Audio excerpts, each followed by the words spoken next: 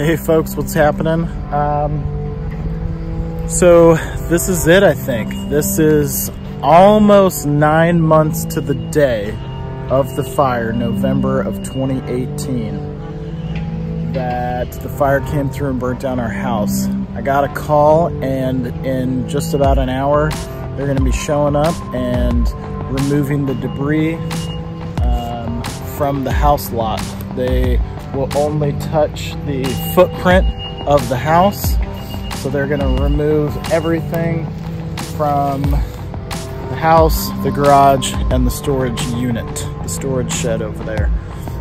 So I'm gonna walk around here for a little bit. I'm gonna try and figure out if there's a good spot I can stick the GoPro to do a time lapse for a while, and because I don't want to sit here forever. It's gonna take them probably 2 to 3 days to finish everything. So I'd like to capture as much as I can. But anyway, it's crazy it's taken this long, but you know, there's almost 13,000 homes and businesses and stuff that were burned down. So my hat's off to the crews that have been working. I think there's over 150 crews that are out here working, and each crew is its own, you know, big excavator, skid steer, and crew of dump trucks and water trucks and everything. So they have been working furiously to get everything cleaned up as quickly as possible. So anyway, I'm gonna go find a spot for the camera. So we'll see you when they're cleaning.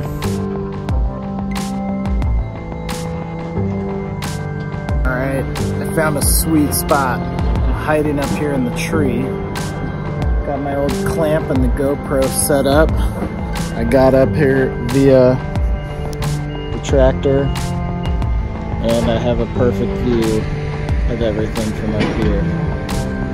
So we'll see what it looks like.